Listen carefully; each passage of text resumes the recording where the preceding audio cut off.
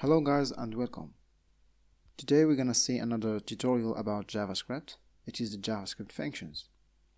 Believe me, JavaScript functions are like baking.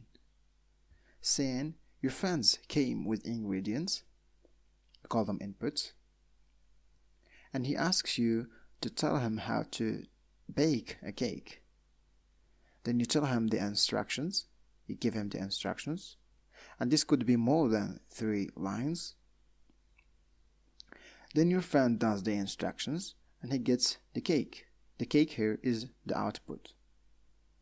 But what if your friends came back again with different ingredients and he asks you to tell him how to make the cake? So you don't have to tell him all the instructions again. You just have to say bake. Here's the function, and then your friend takes the ingredients, do the instructions again, and then he bake the cake. The bake here with a parenthesis is the function. It has instructions inside, a code, and then our friend is the computer. Now let's go and see how to create a function in JavaScript. To create a function in JavaScript there is 3 ways.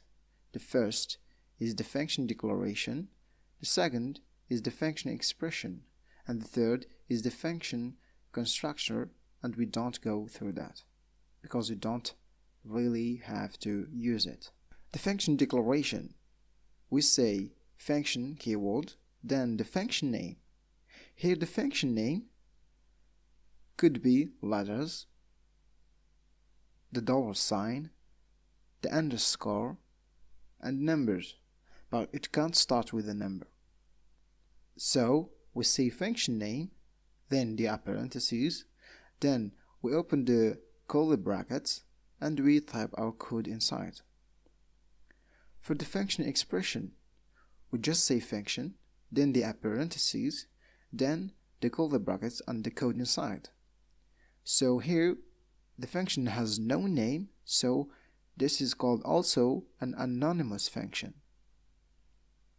So to call this function later or to invoke it, we have to set this function to a variable. So we say variable, for example, x equals the anonymous function. Now for the function expression we add a semicolon at the end because this is an executable statement. But for the function declaration it's not an executable statement, so we don't add the semicolon. Now to invoke or call the function, for the function declaration we type the name, so here's the function name, then the parentheses, and then the semicolon. To call the function expression, we type in the variable name, then the parentheses also, and then the semicolon. Now a function has parameters and arguments. When we create a function, when we declare a function, we say function func name. Then inside the parentheses we can put these names p1, p2 and p3 called parameters. Then inside the curly brackets we type in our code. So P1 and P2 and P3 here are parameters and they are names. But when we invoke the function or call the function, we say func name, then 12 string true, for example. This is just an example. Now 12 and string and true, these called arguments. They are real values. For example, if we have a function add that adds 2 numbers and allows them, a and b are parameters. But when we call the function add, here we say add 1, 2. So 1 and 2 they are values and we call them arguments. And so when we call this function in our browser we will get something like this. Now we're gonna see the return keyword. Let's say we have a function add. It takes 2 parameters, then the first line returns a, the second we initiate the variable c with a plus b, and then we return C.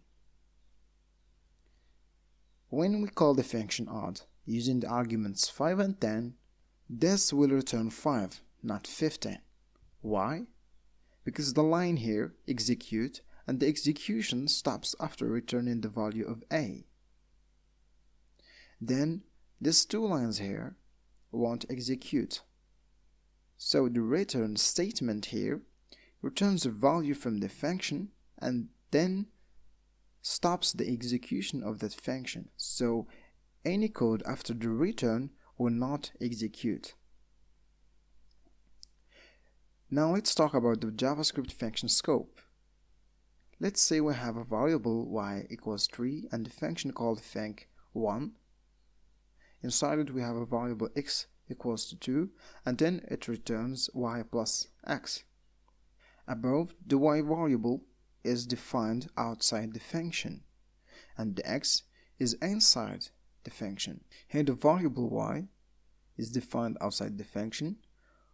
We call it a global variable, and the variable x here is defined inside the function, so we call it a local variable. And this will return 5. When we call the function, it will return 5. This means that the function has access to the global variable and the local variable at the same time. Saying we have another function, func2, that returns y plus x. When we call this function, it will return error, x is not defined. So here, y is a global variable, so this function has access to it. So the y, it is defined and it equals to 3. But for the x variable here, it is not a global variable, it is a local variable for the function 1. So function 2 has not access to this local variable. That's why it says it's not defined. So global variables can be accessed by all the scripts, all the functions in our code. But local variables are accessed by only the functions that define them. Now guys, this is a lesson about functions in JavaScript. To do the practice, I'll see you guys in the next video.